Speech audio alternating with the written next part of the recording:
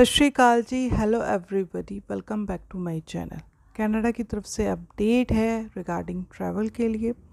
जो उनके सिटीज़न है या टेम्परेरी रेजिडेंट्स हैं या वर्कर हैं, अगर वो इंटरनेशनल ट्रैवल करते हैं तो उनको वैक्सीन का जो प्रूफ है वो डिजिटल डॉक्यूमेंट्स होगा।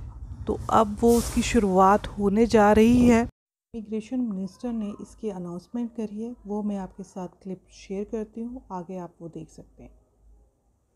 And as far as what that will look like in the next phase of this plan, yes, very likely it will be digital. It will involve a code. It will be standardized so that when Canadians are traveling abroad, that there will be a hallmark that readily identifies travelers are from Canada.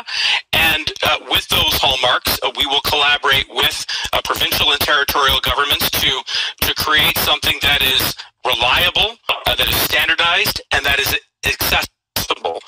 So that sort of puts, I think, some parameters around what travelers can expect around visualizing what the next stage of this PVC looks like.